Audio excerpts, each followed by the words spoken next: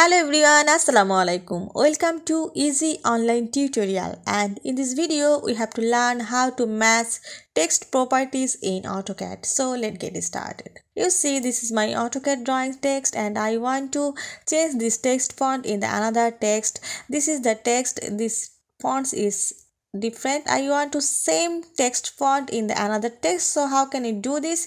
Just type the command MA for match properties and press enter.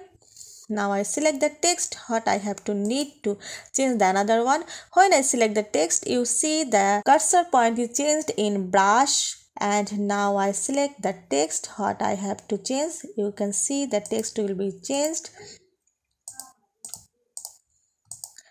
and they are the same font in this text.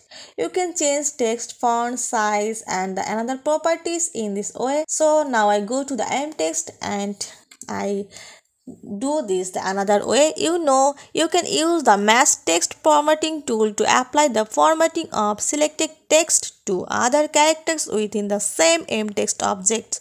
So we have to select the text and double click it, and I select it and go to the text formatting tool, and you can see here match options and select this and select the all text what I have to need to change, and you can see the text will be changed in the same color. Now I repeat this again. Just I select the text and change the text style, just bold, italic, and choose the color is green.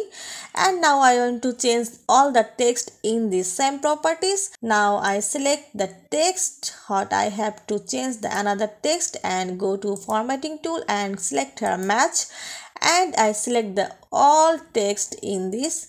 Just I click and drag the mouse, and you can see the all text are to be changed in the same properties. So viewers, in this way you can change the text properties. I hope you will enjoy this video. Thanks for watching and don't forget to subscribe my channel. Thank you.